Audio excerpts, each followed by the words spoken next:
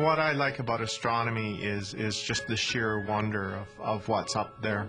I grew up in dark sky locations where there's no streetlights around or anything like that, and just to be able to go out when I was a child and look up and see all that stuff that was going on there, and the curiosity just grew over the years.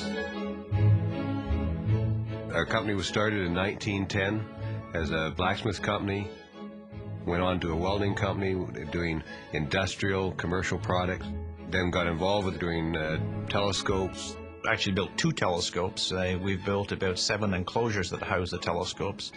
And the last telescope that we built was the Keck telescope, which is still the world's largest telescope. And our present telescope, of course, is the TMT, which will be the world's largest telescope. The TMT is the 30-meter telescope. The largest telescope in the world right now is 10 meters. Clearly much larger than anything else ever built, and it's quite a task.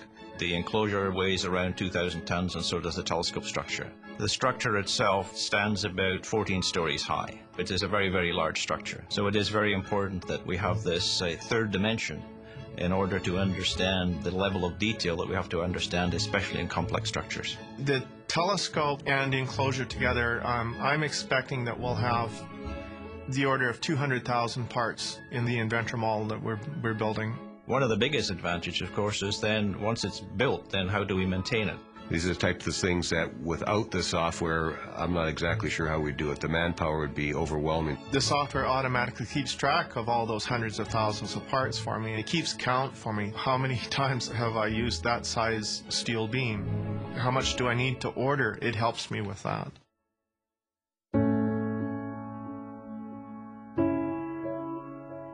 Nobody's ever gone where we're going with this model. It's groundbreaking for the software as well as for our design. Good design is really understanding what the end goal is. The ability that we have today to really prematurely visualize what we're going to build has got significant advantage. Astronomers that we work with, they don't know what a drawing is. They don't really understand how a drawing works, how it's communicating its information.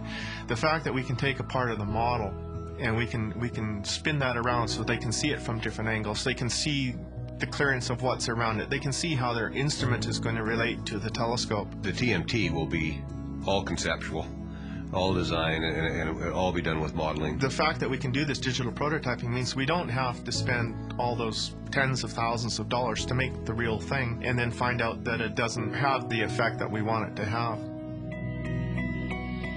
The majority of the work we do is working with the clients to turn their dream into reality. And that's certainly true as far as the telescope work is concerned.